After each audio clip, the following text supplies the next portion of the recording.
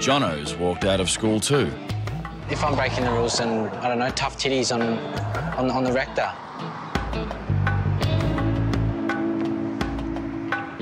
What?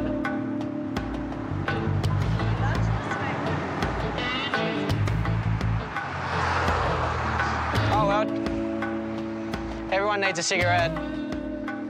Yes, Jono, you've been busted by a parent. She's on the phone. All this conflict and our Aussie teens haven't even started school yet. Speaking of school, there's a little issue of the dress code we need to take care of. Oh, I don't like it at all. You look good, man. Thank you. Good. Apparently, in the hallways, you can only walk on the left side, and if you walk on the right side, you get a detention. That's what type of school this is. Look at the shit I have to wear. Like, there's like 10 uniforms for one day. Must make sure as the mother that my child is looking fine. Must make sure that he is neat. I must make sure that he is clean. When you are neat, to the community, it tells you that you are responsible. Look how these socks are. Look like a bus driver. Can I wear them up here? They must be here. Bailey, I can see she wants to be a lady, and maybe she is a lady where she comes from. But today she's going to be a school girl.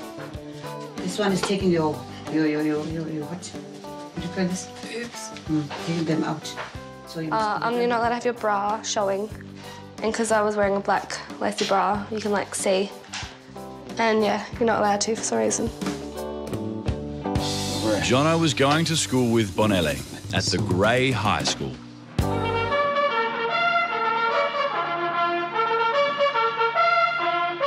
It's extremely prestigious. Welcome. Thank you, sir. Welcome to the Grey High School for young men. And extremely strict.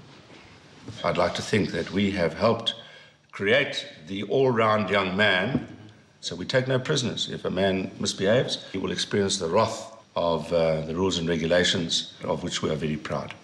I mean, he said that one cannot function without discipline. That makes me shiver.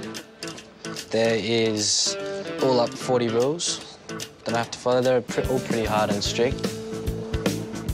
40 rules is a lot to follow for an unruly teenager. Jono's walked out of school too. If I'm breaking the rules, then, I don't know, tough titties on the rector.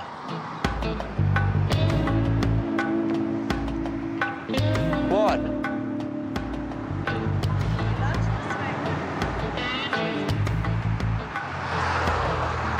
Oh, well, everyone needs a cigarette. Yes, Jono, you've been busted by a parent. She's on the phone. And you can bet she's either calling Portia or the principal.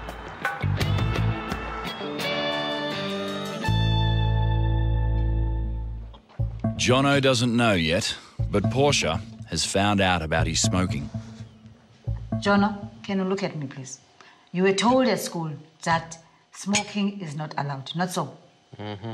And then, wearing a full school uniform, a parent saw you smoking. A couple of cigarettes is not going to hurt anybody. They're just cigarettes. Yes. That's all they are. They aren't... Yes. They aren't drugs. But my problem is that you smoked wearing a grey uniform. Grey school I don't uniform. even go to the school. Why does that make any difference? I'm not going... It does make a difference. To the name of the school? To the name of the school. Because to I this care. Family. To this family. But I'm not a part of your family. Fine. You are a grey boy because you are wearing a grey uniform. It comes to us as a family. And it comes to the school, the family, the grey family. But what I'm trying to say, how serious what you did is. I want you to understand that. I just want you to understand that is very serious. There is no excuse for having disgraced Grey. You have been trying to hide the fact that you are rude, the fact that you are not honest. And rude and manipulative And, you know, undisciplined kids still need cigarettes. Now you'll be making up the kitchen and washing the dishes. Jonah, you can go.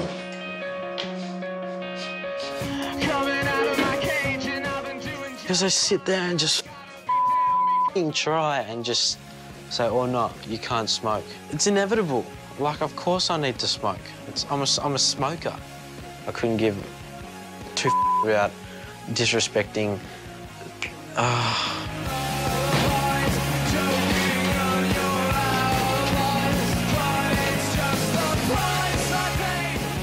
Today, I'm shocked. Then if I'm shocked about the cigarettes, tomorrow I may be shocked about drugs.